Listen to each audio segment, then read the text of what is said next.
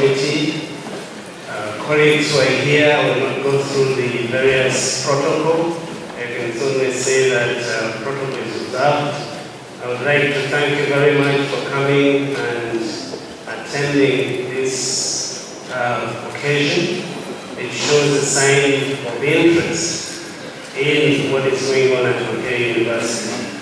And I would like to present myself to you to make that interest even greater. And that's why I'm titling my presentation as Makerere Leading by Example. So we're going to see a lot of things happening at Makerere. Makerere being a leader in the higher education sector, Makerere University working with government, Makerere University working with government partners and all the stakeholders, but also importantly, looking at Makerere University, looking inside itself and taking advantage of its brand, of its image, and the faculty and administrative and support staff that it has. And also looking at the students. In my presentation I'll make reference to this, because if you have a student population that is close to 40,000, there is a lot that you can do, not just at Makerere University, but for the rest of the higher education sector. And so we would like to position ourselves at Makerere University with my leadership that we begin or we continue to lead and work by leading by example. Chair and moderator, I would like to start by appreciating the role of the Vice Chancellor, and I'll put there a few slides. As you know, and I can see that we have former Vice Chancellors here, you are the #1 public face of this university. So I would like to ask that the search committee looks at me and sees the #1 public image of this university. And I will uphold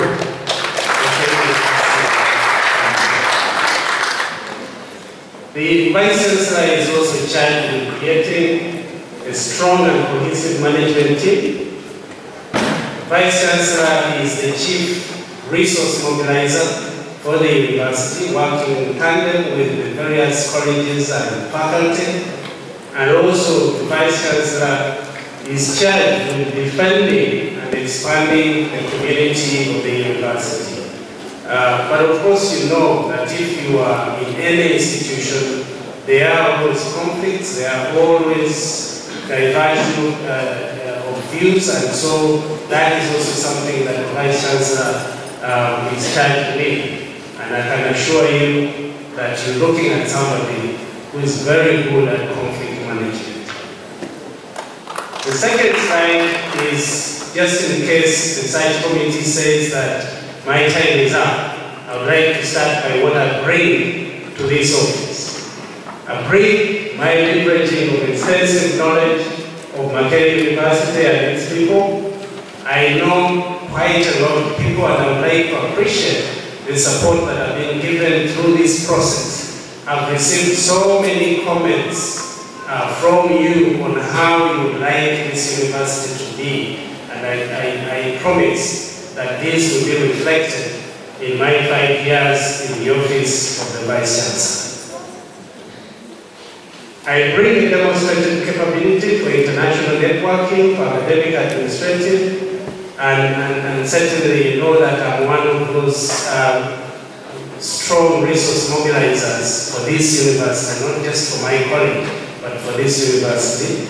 And thirdly, an understanding and participation in policy program development and implementation in the higher education sector. I've had the opportunity to be a government representative in university councils, in secondary schools, and also Makerere University representative on various organs. So I bring an understanding to this job. My additional competences are personality of respect of office, strategic thinking, And certainly, I would like to say, especially in the area of conflict management, that have been trained very well by the College of Humanities and Social Sciences. If you want to train somebody, put them there. If they can survive, then you know that they can. So I would like to thank my colleagues in the College of Humanities and Social Sciences for battle testing me. But also I bring to this office humility of incompleteness and conviviality. And what I mean here is I bring to this office the knowledge that I don't know it all, and I'm willing to learn, to listen, and I'm a very good listener, but also to do this in a spirit of friendliness so that we then engage. So this is what I bring to this office. Now I'll run very quickly through my vision and also the strategic pillars, knowing that the moderator is looking at his watch very well. Makerere University, the vision is as a pathfinder university in Uganda, as a leader in higher education, and I would like to note that perhaps we've taken a back seat, and I would like to bring back Makerere as a leader, not just within Makerere, but even human resource development for other public universities and private universities, so that we reposition her to be a competitive university internally. And to do this, I suggest that we have a robust strategic plan that sharpens the strategic, operational, and funding models. Fortunately, our strategic plan has still a year to go, and we can use that year to strategically think through what we need to do.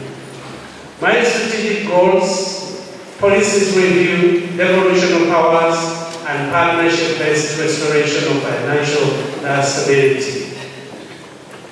When you look at the first one, for example, you realize that there are a lot of policies that are not approved. And so one of the things that I want to do is to engage with Council and Senate to look at these policies, take them back to the colleges, and really have a conversation, including students, to see that we have this devolution of powers, partnership-based restoration, enhancing of human resources for competence-based academic and research programs, staff and student leadership structures, and of course we have the post-culture courses. So those will be the kinds of strategic goals that I want to do, and I want to run through them very quickly, starting from the first one. As I mentioned, policy review. I gave an example that only 3 out of 10 policy drafts that deal with financial management are approved. So we have 7 not approved. And this goes through even with the other policies. And it gives me an advantage, because then I can take back these drafts and work together to make sure that the policies that come through reflect the vision and the goals that I would like to lead this institution. So again, the rigorous engagement of colleges and staff and engagement of organs and agencies of government.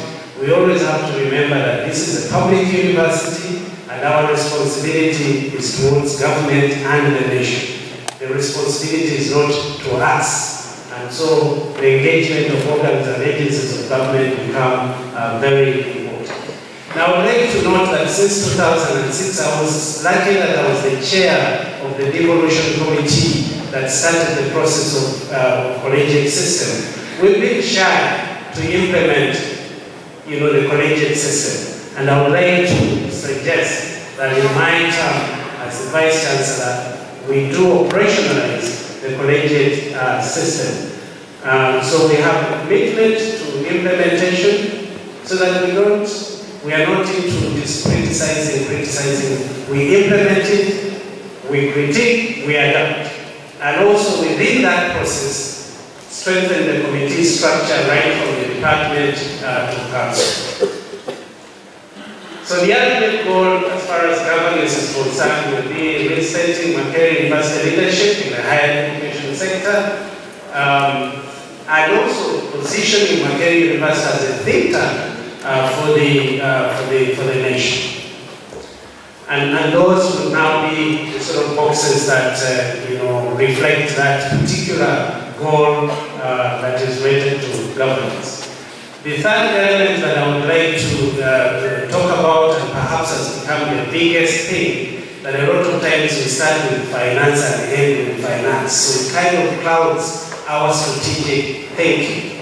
And so in this regard, I'll combine, and I would like to combine financial stability with academic excellence, so that even when we venture into areas, it is for academic excellence. So if we come up with a 5-star hotel, we must show that it translates into strengthening our academic excellence.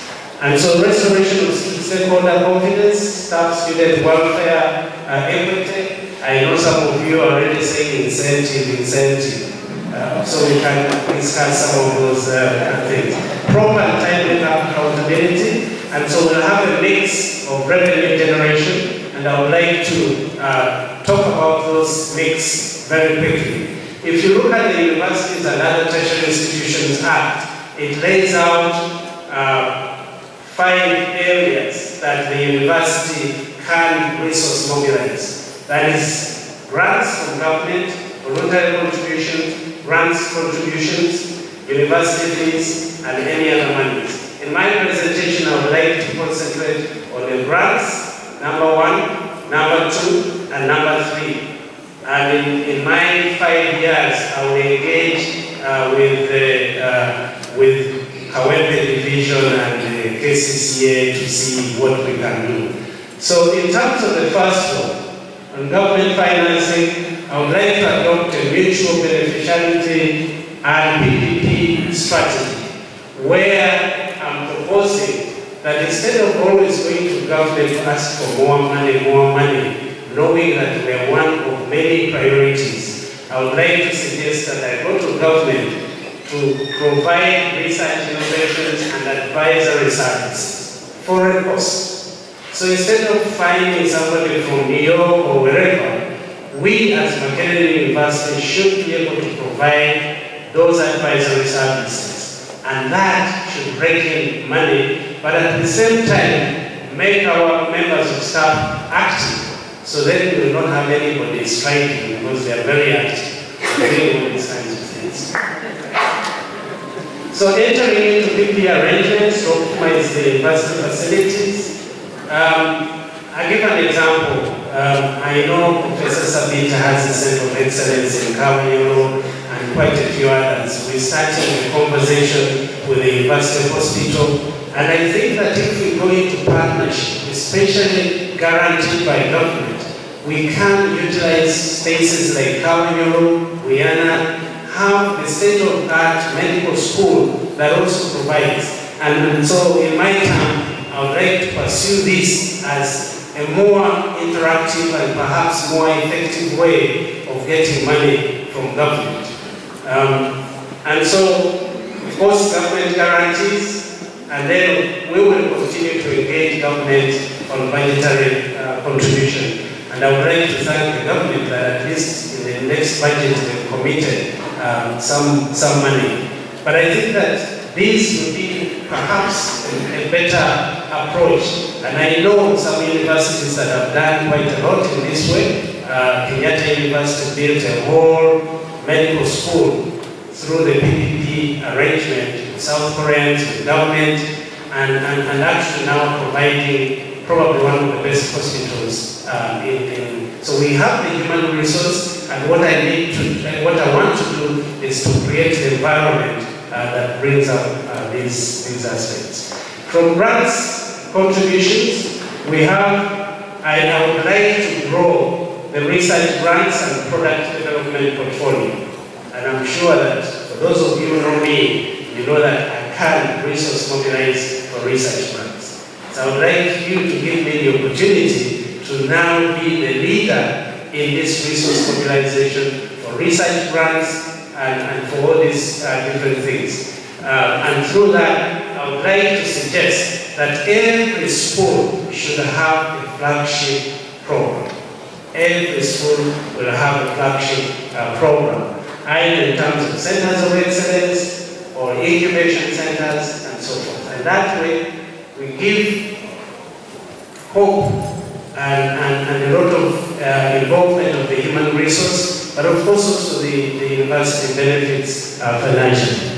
Convocation initiatives will be encouraged, and I'm glad to note and appreciate that convocation is already starting in that direction, so I will be encouraging them. Alumni chapters. My proposal is that we start by having college-based alumni chapters as we work towards the big one, because we've been doing that and we have not really done very well. So if we go from the colleges, then I hope that we can move. And of course, growing the endowment funds. I'll make you run. You only run once, now we're going to be running every year. So we will be able to do this. Tuition fees. This is one thing that universities tend to have been done. So what I want to do there is to have innovative cost sharing, but also part of the things I want to suggest is the creation of a Makerere University student scheme, where the students can actually work. There's a lot of work in the university and also with our corporate partners, so that will make them also able to pay their tuition. And this will not be a needed scheme. It will be a scheme that allows students to have opportunities to work, either estates or corporate partners, and so they will not come to the principle to say, I'm not able to pay tuition.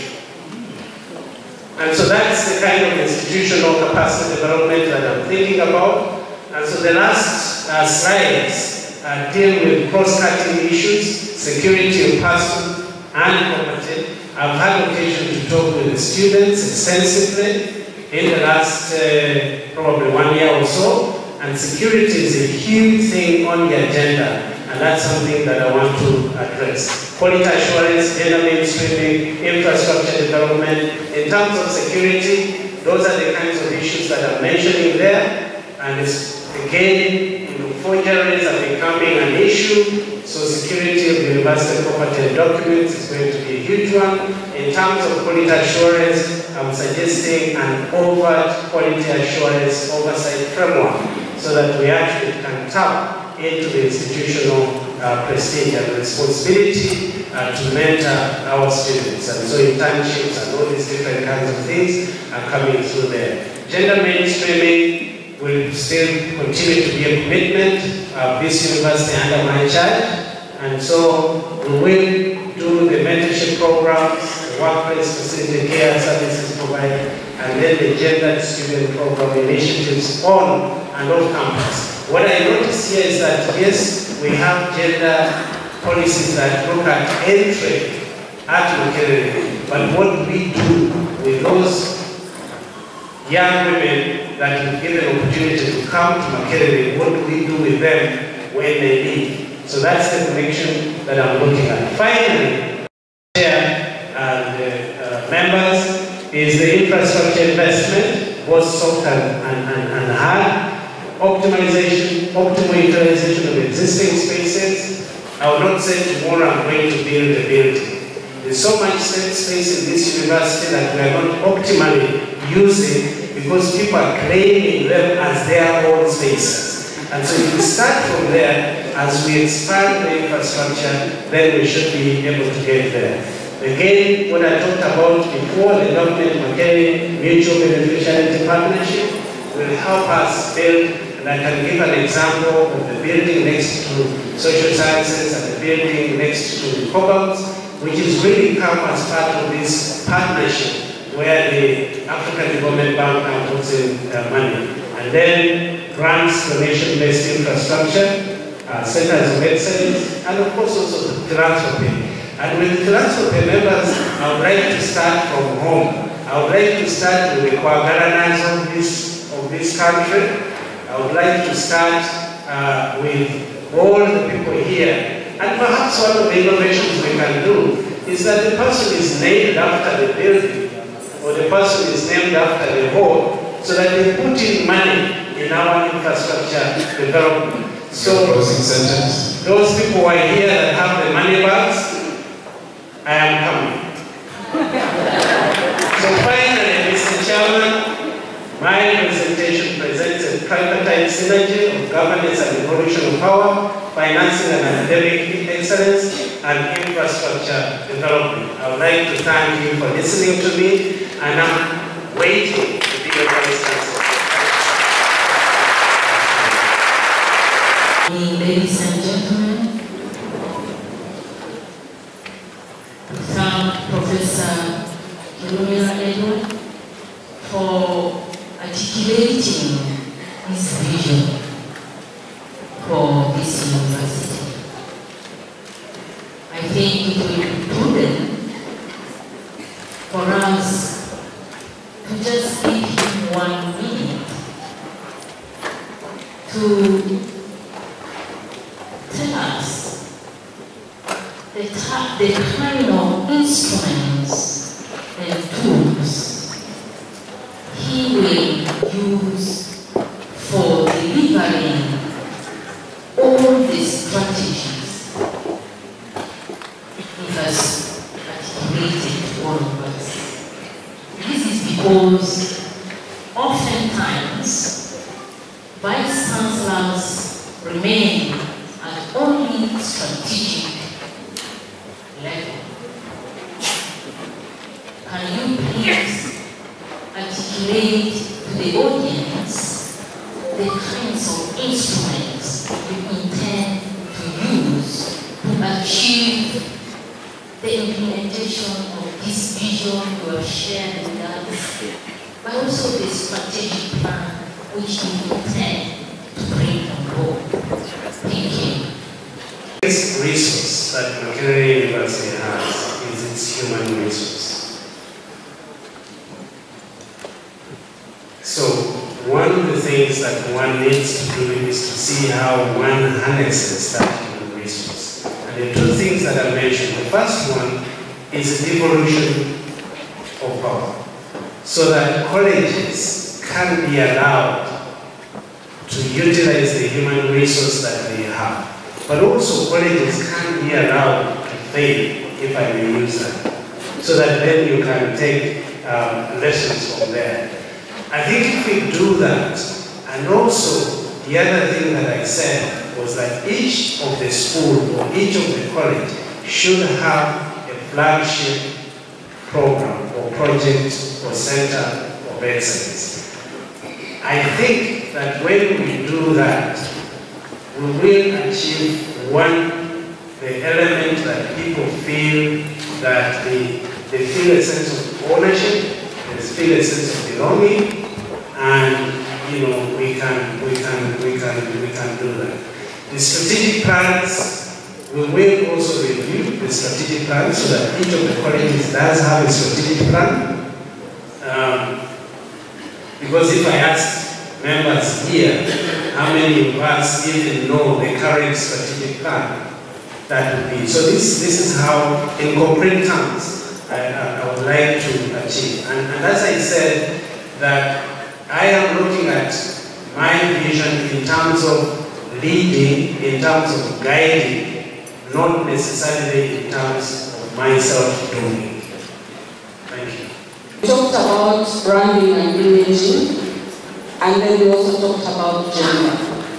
I was wondering how you are going to deal with the invisible barrier to education for women, which is sexual violence and harassment that has eaten this great institution.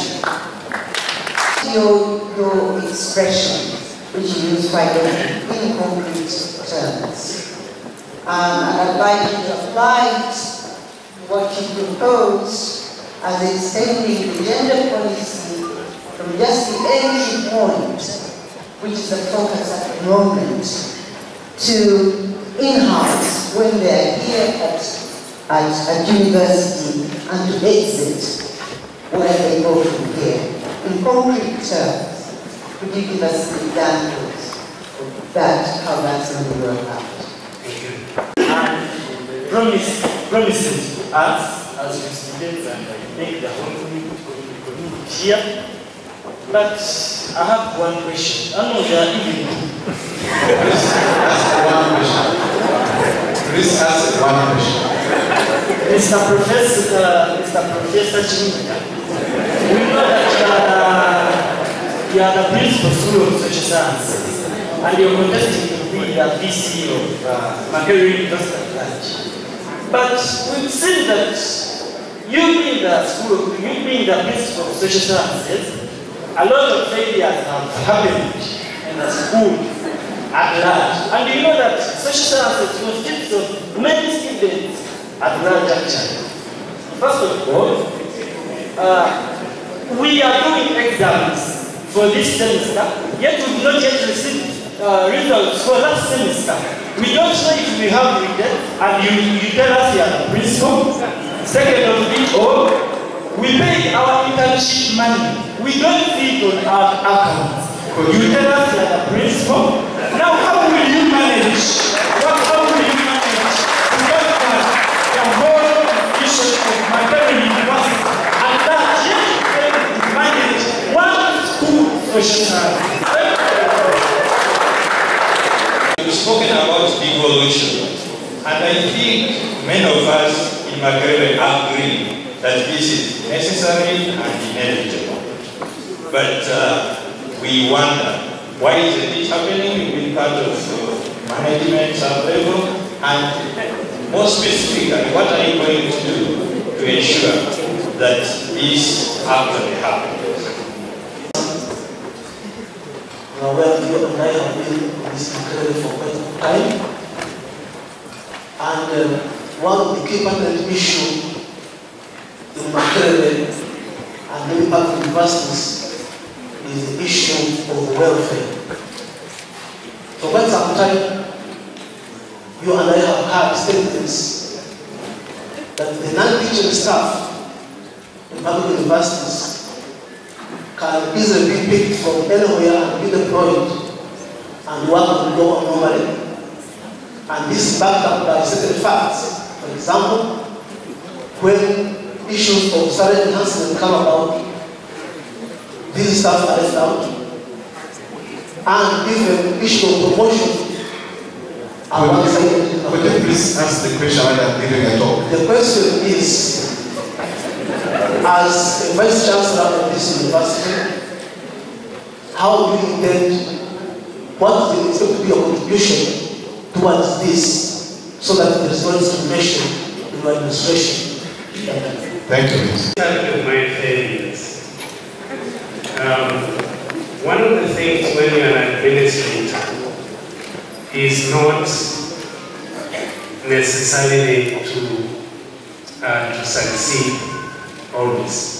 You actually judge more by how you manage your failures. I've talked about and I'll take that together with the devolution question.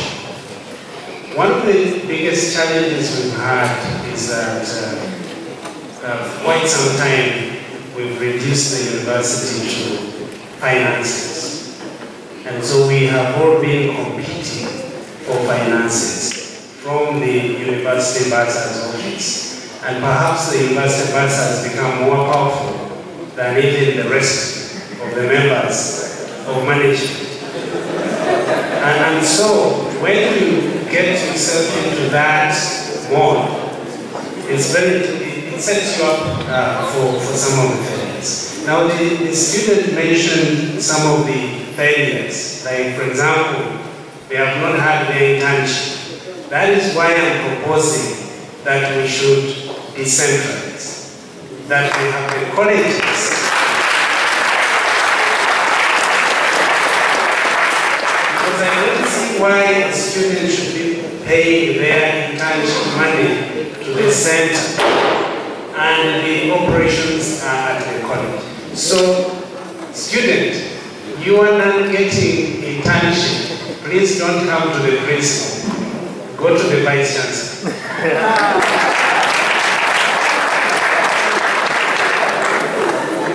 Same thing with the marks and all these different things. I'm sure that most of the units have displayed, and this has nothing to do with the humanities and social sciences, an entire university problem. people have made efforts to display the marks, but they can't enter them in the system. So if you don't have your marks now, I think where you should go again is to, not to the Vice Chancellor, to the Directorate of Information and Technology. So basically what I'm saying is that there are certain problems that have come and find themselves at the door of the Vice Chancellor when actually they should not be problems of the Vice Chancellor. Once we devolve, then we can be able to say that Principle X is not working. So that's the point I'm making. Devolution, why hasn't it worked? Again, because of the financing thing, we have inadvertently centralized and over-centralized. One of the things I want to do is to expand the management, the top management, that college principals should be part and parcel of the top management. I have a college that is close to 10,000 students. The Vice Chancellor cannot afford not to know what I'm doing on a weekly basis. So I would like to include the principals so that then on a weekly basis, on bi-weekly basis, we plan for this university. And I can assure you, we will plan for this university. Welfare, I want to save the best for last, gender issues. Welfare and this discrimination. And I relate it to the issue that one of the principles, one of the things that the Vice Chancellor needs to do is team building. Now what has happened over the years is that for no particular blame on any one of the associations, that the associations have tended to go individually. So Mwasa is on its own, Masa is on its own, the Well is not on its own. But if you look at the proposal that I'm making of mutual beneficiality and PPP, the academic staff will do what they are best at. The administrative and support staff will support the financial and administrative operations of those very centers that we're talking about. And so it's a collective effort. And I always tell my colleagues in the humanities and social sciences that if a cleaner does not clean the lecture room, the lecturer cannot teach in that lecture room. So there shouldn't be that academic staff, we are super, and the administrative staff are not. In fact, the most important person, for example, for a Vice Chancellor, is his driver. Because his life is in his hands. So if the driver doesn't matter, then you are in trouble. Lastly, Mr. Chair, on the issue of gender, I'll start with Madam Chigani. Entry, in-house, exit. In the humanities and social sciences, we're trying this through the internship program. We are making partnerships with NGOs, with corporates, so that we take these students and we give priority to ladies in placement. And for those of you here from social sciences, you will bear me out that we are getting almost to 80% level of placing our students, rather than giving them letters to find where they will go. So that way we can see that we take care. Of course, there is the Female Scholarship Initiative, and now the various other MasterCard and so forth. We're doing more about entry. And so we will, through the internship and placement programs, and also the student work scheme that I've proposed, to make sure that we take care of entry, in-house, and exit. So the issue about top management I've already expansion and things. Sexual harassment. One of the things that I've talked about is the revitalization of the committee structure, right from department to council. So we will revitalize the committee structure. We will make sure that the committee representation is there and also the student representation on those committees. We will also work, I will work with the student guild to again see how the students are engaged. And there is this issue about the presidencies on campus. You know, every time now you're walking, every other person you have to say Your Excellency. Guild president, there is other things. So we will work together with the dean of students to see how we can respond. Because I think the problem with that whole thing about sexual harassment and so forth is that there are no channels through which these young ladies can express themselves without fearing repercussions. And so I've been very, very strong on those committee structures. I've been very, very strong on the representation of Professor. Thank you very much.